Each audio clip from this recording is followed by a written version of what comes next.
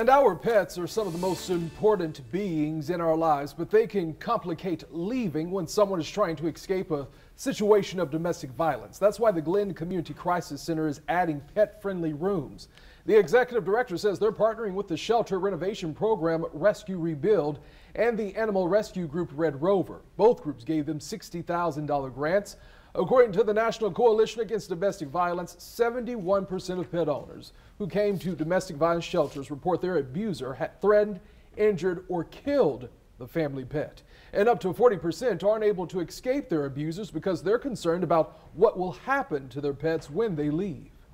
They come to us typically with the clothes on their back or maybe a few things in a bag. And to make one of the few things they get to come to us with their cat or their dog or their bird, you know, how nice is that? It gives them something to feel like they have control of their life rather than that abuser constantly being in control of their life.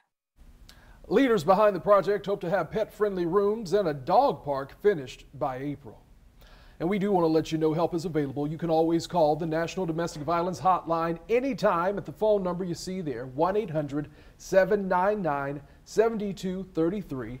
The Glynn Community Crisis Center is also available 24/7 at 912-264-4357. Once again, that's 912-264-4357.